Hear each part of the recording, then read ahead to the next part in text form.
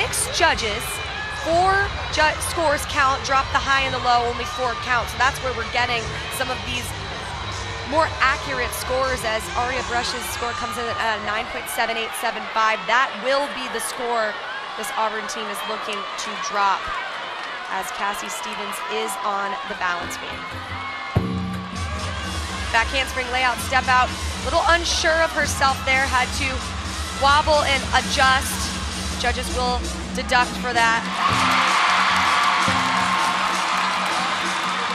Split jump to double stag jump, so difficult. She removed her eyes from the balance beam. Now this is a unique skill here. It is actually called the Stevens, named after her, a front toss to her knee, so incredibly difficult, and she connects it to a full wolf turn. Lovely combination there.